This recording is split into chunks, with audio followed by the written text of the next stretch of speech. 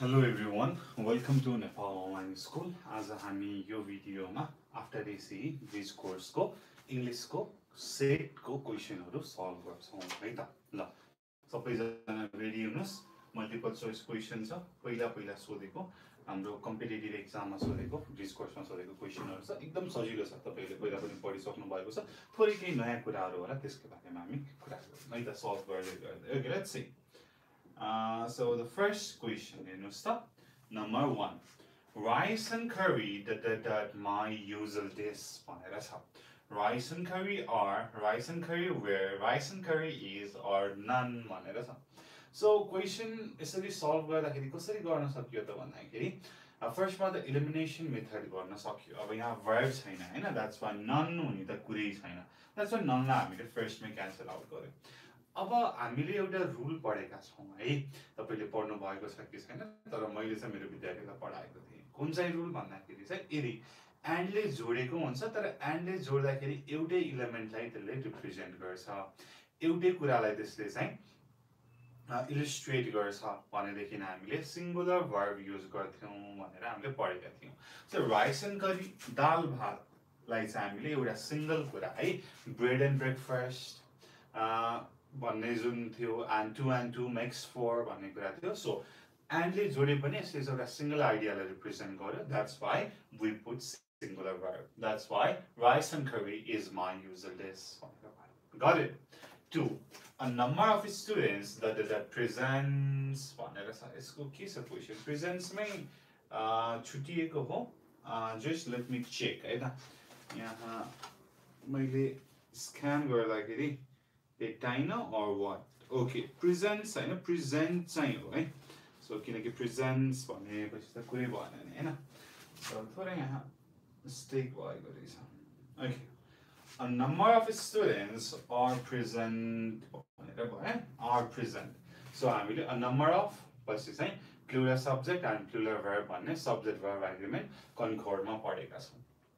A great many demonstrators that arrested भनेर छ। Again, a great many भनेपछि plural भयो, हामीले plural भनेर चाहिँ पढेका छौं। A great many आयो भनेदेखि that's why automatically plural verb भयो। A great many demonstrators have been arrested. Neither Ram nor I understood the question भनेर छ। Okay, question मात्रै भनौं न, understood the question। कहाँ मिस्टेक भएको रहेछ है, सरी मैले पहिला हेरेको थिइन है। Okay, neither Ram nor I understood the question भनेर छ। अब यसमा हामीले कसरी यसलाई गर्न सक्छौं त भन्दाखेरि यो second subjectलाई हेर्न सक्यो, right? That's why neither Ram nor I have understood the question. Okay, so यसलाई तपाईले 1 मिनेट हेर्नुस्। अब यसमा केही नबुझ्नु भएको छ भनेदेखि you can ask me. Okay, हेर्न सक्नुहुन्छ? Okay, next one. Let's see. Okay. So यसलाई क्लियरली देखिरहनु भएको छ, अलि धमिलो जस्तो छ, but okay. बुझिन्छ कि बुझिन्न मलाई भन्नु होला है। Okay.